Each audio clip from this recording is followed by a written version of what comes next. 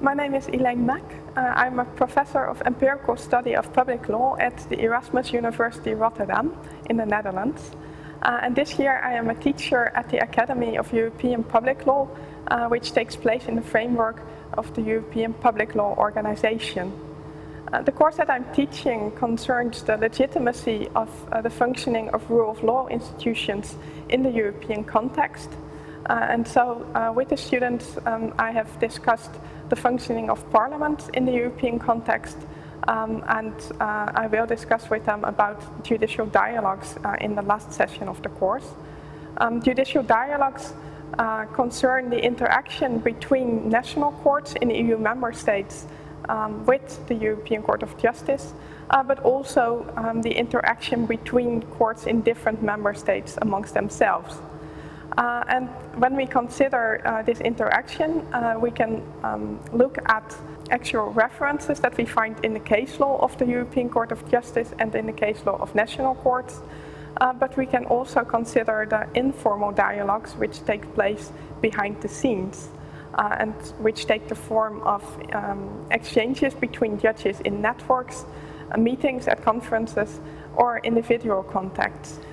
During the course, we will discuss the influence of dialogues between courts on the further development of European integration. And we will see that the European integration can be further enabled or, on the other hand, constrained by the approaches of courts and judges in this respect.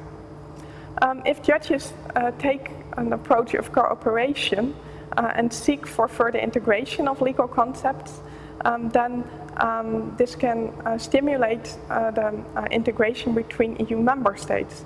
And there we see that both the formal interaction is important through references between courts in member states and the European Court of Justice, but also very important is the informal dialogue between courts and judges, where through informal exchanges, a deeper understanding of specific similarities between national contexts and of remaining differences can be realized.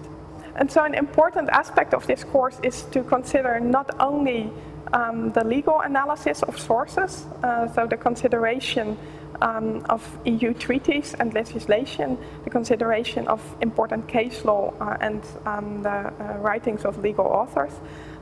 During the course, furthermore, we will also consider socio-legal aspects of the functioning of European institutions. And this means that we will consider research about the actual day-to-day functioning of parliaments in the European Union and the functioning of courts in the EU context.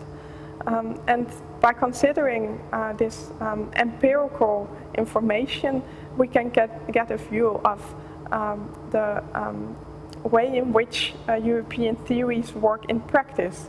And then that gives information, for instance, on the actual achievements of instruments of better regulation or the achievements of interaction between the European Court of Justice and national courts. And so with the students, I started out by discussing different theoretical perspectives on the legitimacy of rule of law institutions in Europe. And through this framework, we try to achieve a better understanding of rulemaking and judicial decision-making in the multi-level context. We started out from the classic rule of law framework, which is familiar to legal scholars, and then we connected that with the framework of new governance, the framework of public-private interaction, and the framework of formal and informal dialogues between actors in Europe. And by connecting these different perspectives on rulemaking and judicial decision-making, we were able to identify strong points of the functioning of parliaments and courts in Europe, but also we were able to identify weak points.